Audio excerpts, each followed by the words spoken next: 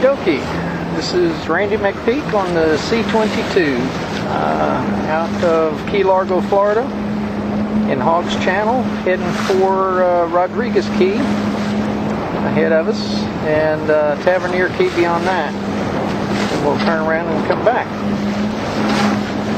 Already been about 3 miles.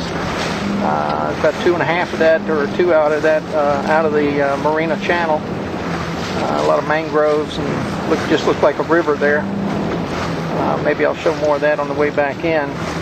But right now we're out about a mile offshore, thereabouts.